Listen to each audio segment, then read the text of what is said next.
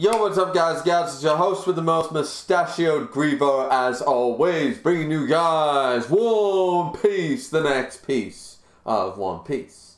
Chapter 1032.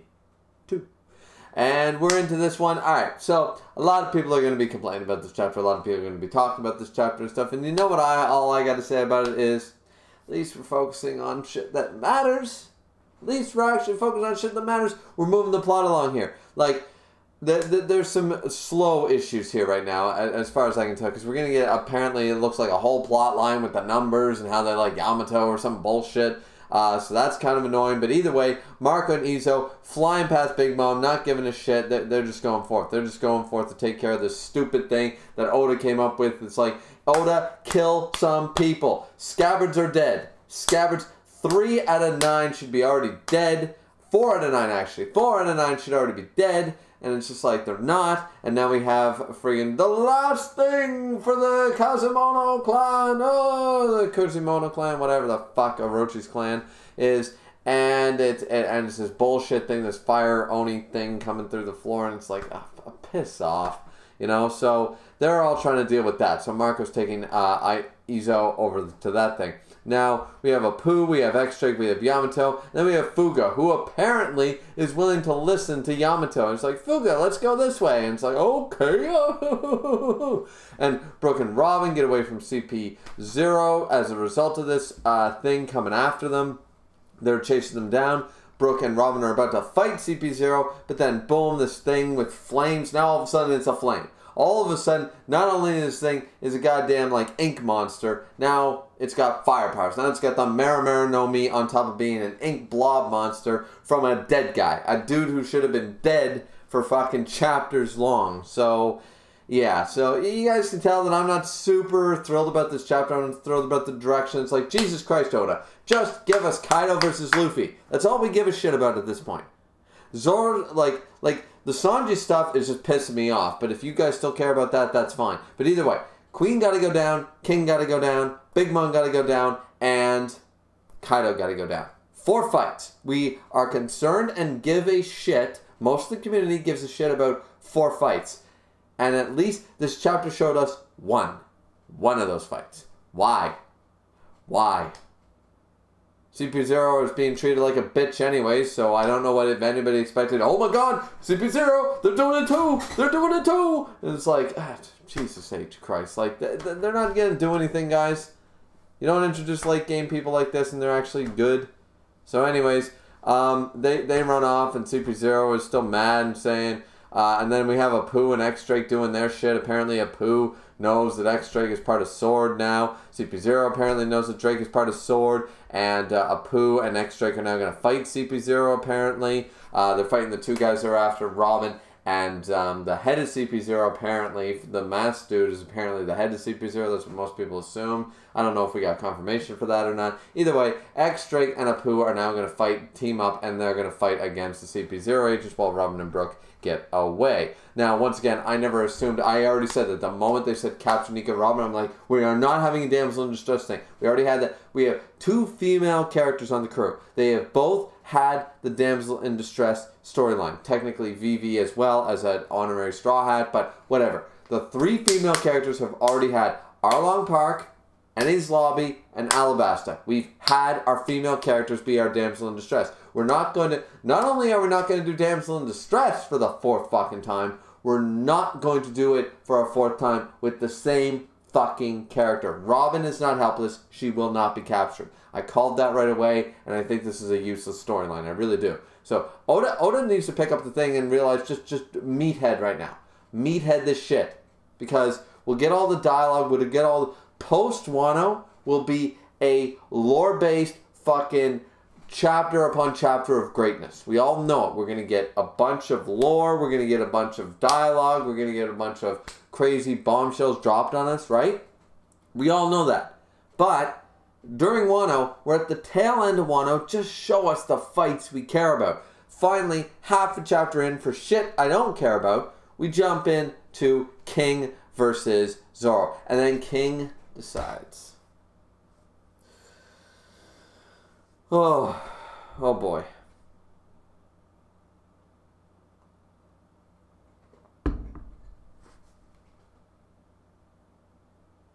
a helicopter Triceratops.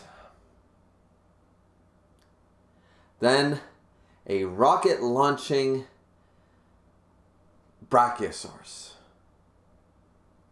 Now we have a pterodactyl, a pterodon, whatever, that can pull back its fucking face apparently with its own wing, snap forward, and shoot it like a goddamn, its head like a beam, but it's not really a beam.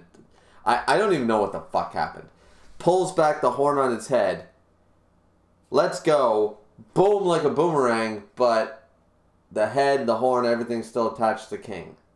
What the fuck was he firing at him? His spit? Like, I don't understand what happened. Like, was it a beam? A beam from the leather? From the gimp suit that he's wearing? Like... So we finally jump back to the Zoro versus King fight, and it's a gimmick. Another fucking gimmick. You're taking the serious fight. I don't give a shit if Sanji, the fucking loser, wants to fight a gimmicky fucking commander. I don't give a fuck. But the disservice now to Zoro. Zoro was on the rooftop gang. Zoro was blocking shit. Zoro cut Kaido, and now we're into this bullshit with this gimmick fucking like look like God damn. And then couldn't block it. It's like a beam, says Zoro. Fucking King's just still flying around like he didn't just launch a projectile, but apparently it grew right back. I don't even know what the fuck happened. And then just in prehistoric times, this is how pterodons used to fight. It's like, no, I know what Oda's doing right here, but I don't fucking like it. Like, keep the zones the zones. Like, Christ's sakes, they aren't eating rumble balls. Why the fuck are they able to do this shit? Unless, like, please tell me, like Sasaki and King, please tell me Queen modified them. I could accept Queen modifying. Chopper modified, and I've been okay with that. If Queen modified them, that's fine, but I need a line of dialogue to tell me that, because if this is just this bullshit, I'm just, like, Christ's sakes. And then Zoro calls him out and says, so, wait a minute, so do they all have flames on their backs too? King's, no. It's like, well, then get your story straight, like, because even Zoro's calling out this bullshit like the rest of the community is. It's like, pterodons didn't fight that way, Brachiosaurs don't fight that way, Triceratops aren't helicopters, so fuck off with this whole, oh, this is how dinosaurs used to fight. No, they fucking didn't. You don't, flames on your back? Was that a pterodon thing too? No. Well then, make up your mind. Either all your bullshit is dinosaur, or none of it is. You can't have it both ways, right? So even Zoro's calling out this shit. The one good panel of this entire chapter is Zoro calling out this bullshit for the dinosaur zones. And then we have Zoro trying to fight once again using the Great Dragon Twister, trying to fight against King. But King, of course, is actually fighting at every turn. King seems to be overpowering Zoro. Now, you could argue that Zoro is not at 100%. I would argue he's at least at 80%, though. The drug, like, it's letting him go at least to 80%, you could argue, 75, 80% at least, if not 100. I would argue that Zoro is clearly not at 100% right now. He's definitely not clean. He's definitely not at 100. But he should be able to fight. And after being able to fight Kaido and fight Big Mom, you'd think that King would not be that. But King is still an arguably good challenge. But this is a good thing for Zoro. Another good thing that came out of this chapter is that Zoro is struggling. Zoro is struggling against King, and that's what we did need to see. We needed to see this. We need Zoro to have an actual fucking opponent. Not one that's going to roll over him like Kaido, but one that he can actually do basically Luffy Katakuri. Zoro needs a Katakuri in the new world. King might be that fight. And it looks like it's shaping up that way. This is an excellent thing. And then, Zoro even acknowledges that after fighting, and with the wings, and the flying techniques, and the zone form and stuff, Zoro even acknowledges he doesn't think he can win without knowing exactly what he is. If he can figure out what he is, at first everyone was probably like, I don't think I can win. Oh, shit! But it's like, no.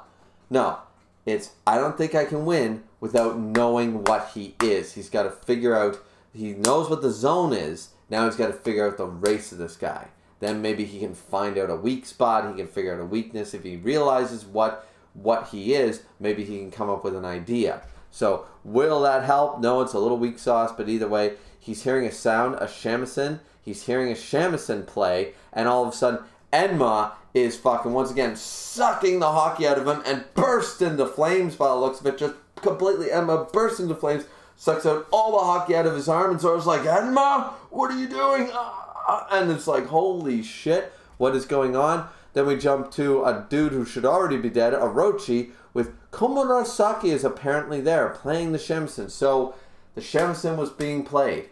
Zoro is clearly hears it, so I'm gonna lead myself to believe that Hiyori is actually here and is playing this thing and is pretending right now to be a part of Orochi's, like, likewise, my lord, all I want is for us to be together. I want us to spend the rest of our lives together, and just continues to play. Clearly, ENMA is reacting to the shamisen being played. Maybe Toki taught her this, maybe Odin taught her this, is that ENMA's true strength will be acknowledged when and if it fights against a great sword, and if the shamisen, the tune plays, sort of like the Ocarina of Time sort of idea. We're going the Zelda route with this. Maybe the music adds to the power. That's why ENMA reacted as strongly as it did. Who the hell knows? Either way, One Piece chapter 1032, not exactly the best chapter. I'm annoyed at a lot of aspects, but two things I'm grateful for. Number one, at least we're going back to shit we actually give a fuck about, which is Zoro versus King. And also, Zoro is fucking struggling. We needed Zoro to have a true opponent all to himself, not Luffy's opponent, which is Kaido, not anybody else's opponent, like Laws or Kids. We needed Zoro to fight an actual name-level person on his own. We needed this, and we also needed him to struggle to show his growth. Like Luffy, Zoro gets better through combat, and arguably, in the new world, Zoro has not fought to his level yet. He has not been able to fight to his level to go above and beyond till Wano. Till Wano, Zoro has not had the potential, the ability to blossom, to bloom, until he was in the Rooftop Gang.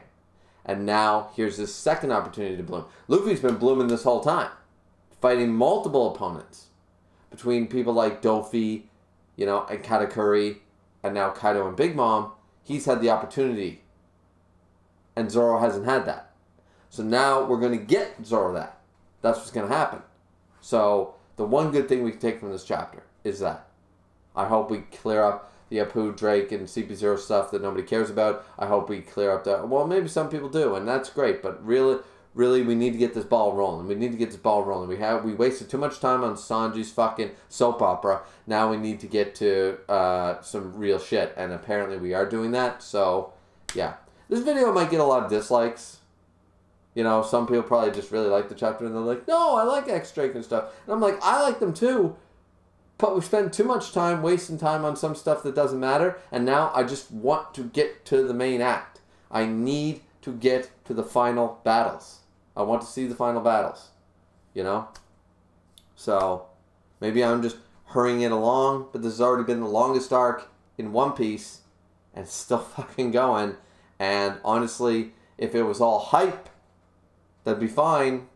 But it's not. So let's just recognize the faults of a weekly series. Hopefully there's no break. It doesn't seem like there's a break next week. I'm hoping for better things from chapter 1033. That's all I can say. So I hope you guys enjoyed the video. Like, comment, subscribe, and don't forget the fourth most important thing, drink responsibly as always. We'll see you back here next time. Peace out.